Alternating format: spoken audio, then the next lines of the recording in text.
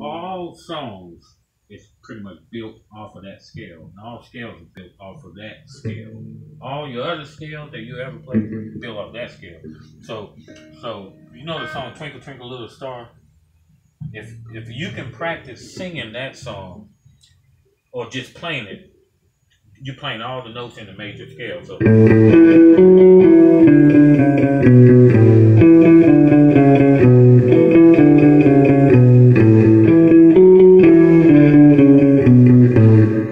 what I tell students to do so their ear can hear what the major scale sounds like, the numbers. Here it is. So, like, if I put the numbers in this sequence, 1 1 5 5 6 6 5 4 4 3 3 2 2 1 5 5 4 4 3 3 2 5 5 4 4 3 3 2 1 1 5 5 6 6 5 4 4 3 3 2 1. Once you can do that, you move to any that was in B flat. I move to G, do the same thing.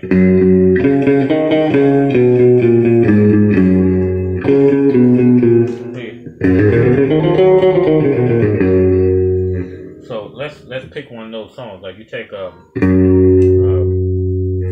Wagon Wheel. You know we did Wagon Wheel, so we played that in D. So I move back here to D. So the first chord is D. And so it's 1 5 6 4 1 5 6 4. That's what you're doing up here. So you're going 1 5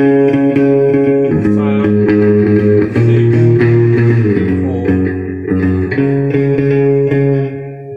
So if I was to write Wagon Wheel out in numbers, I would go 1. I'm just making boxes here.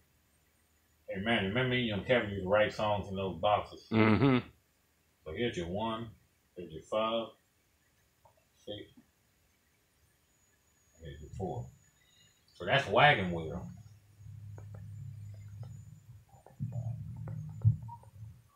Spell it right.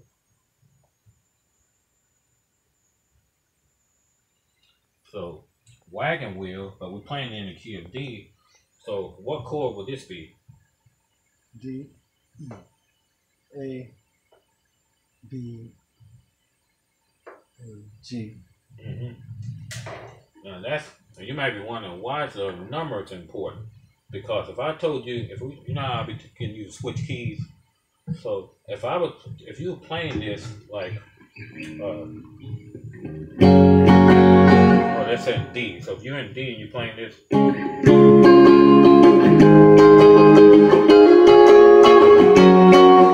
Think about all those chords: D, A, B,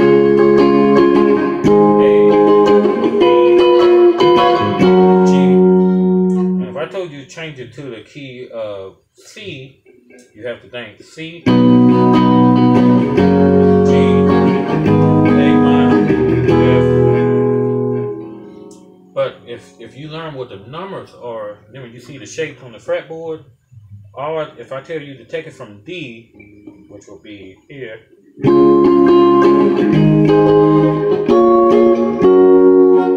C, all you gotta do is just move it to C, find your first chord, and then follow the same pattern.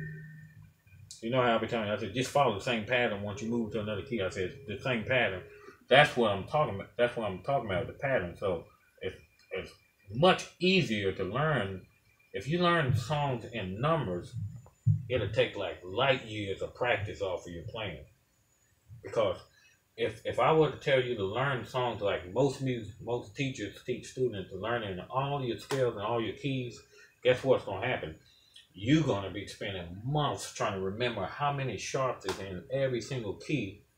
But if you learn the numbers and then the numbers going to follow a certain shape on the guitar, you don't have to think about it's like 30 keys in music. Really 12 of them. You do all the majors and minors.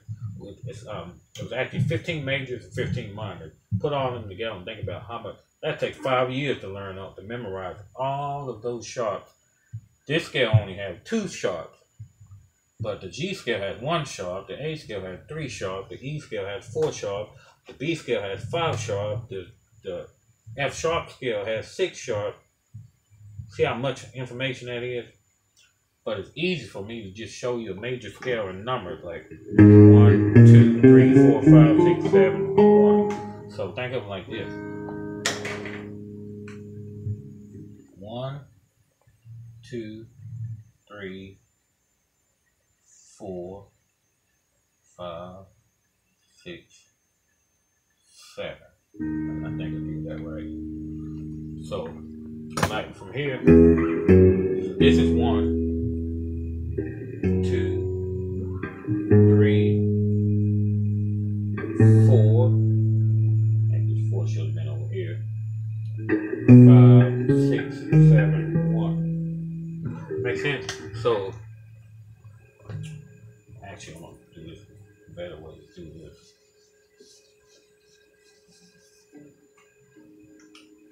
One, 2, 3, 4, 5, 6, 7, 1.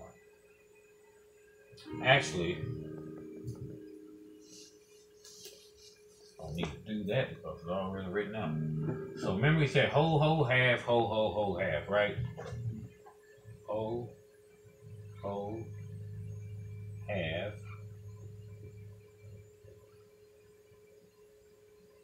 whole, whole, whole, half.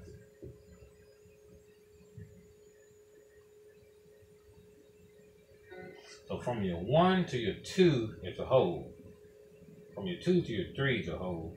From 3 to 4 is a half step. From 4 to 5 is a half step. 5 to 6, half. 6 to 7 is half. 7 to 1 is a half. So think of it like this. 3 and 4 and 7 and 1 is always a half step apart.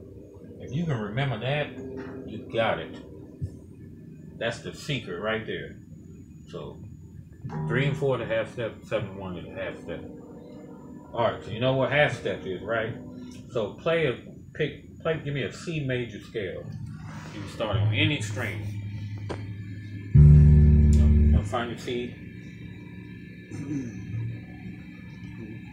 That's it. So play a major scale. So call out the numbers while you're playing it. 1, 2, 3, 4,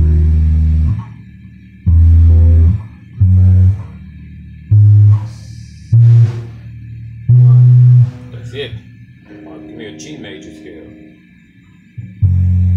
Call out the numbers. 1, 2, 3, 4, 5, 6, 7, 1. A major scale.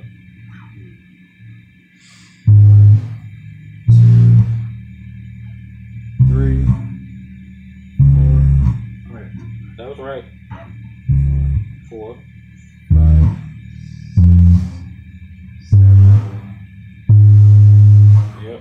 Now give me an A major scale. You starting on your 5th fret, your big E string. Call out the numbers. 1, 2, 3, 4, 5, 6, 7. Alright, now here's the beauty about this system. It works the same way on an electric guitar, or acoustic guitar, or piano, or organ, or any instrument.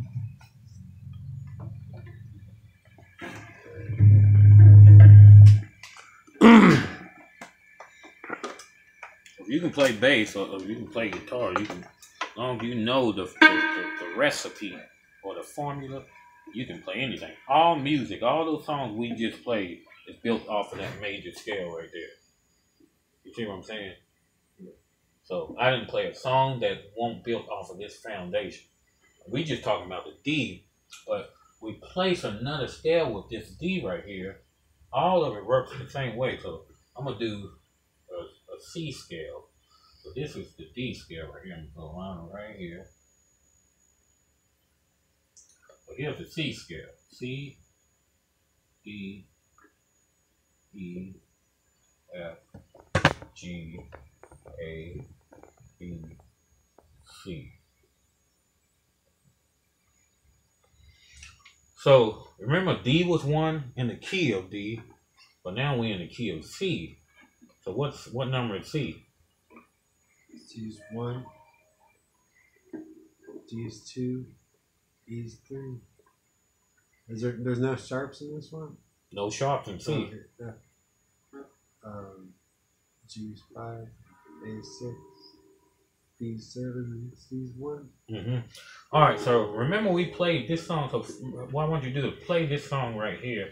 So if we thinking in the key of D, wagon wheel is in D. So what chord is this? C. We're in the key of D. Oh, and D. D. 1 is D. What's 5? A. Right? And then what's 6? B. And what's 4?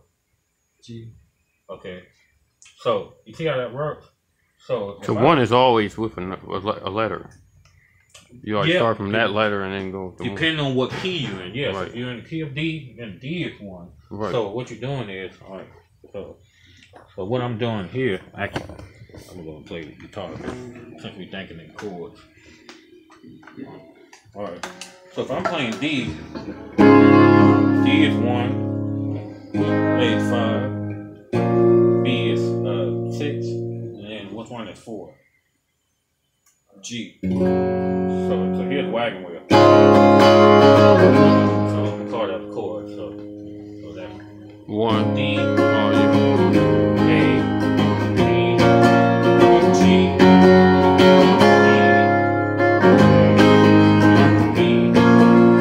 G.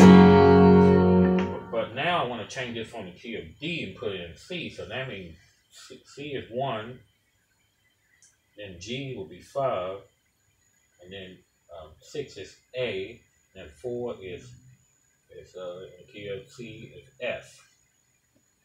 Let's see, we're playing 1, 5. No, I'm sorry. 1, 5, 6, 4. 1, 5, 6, 4. So now I'm playing C right here. G, A minor, F.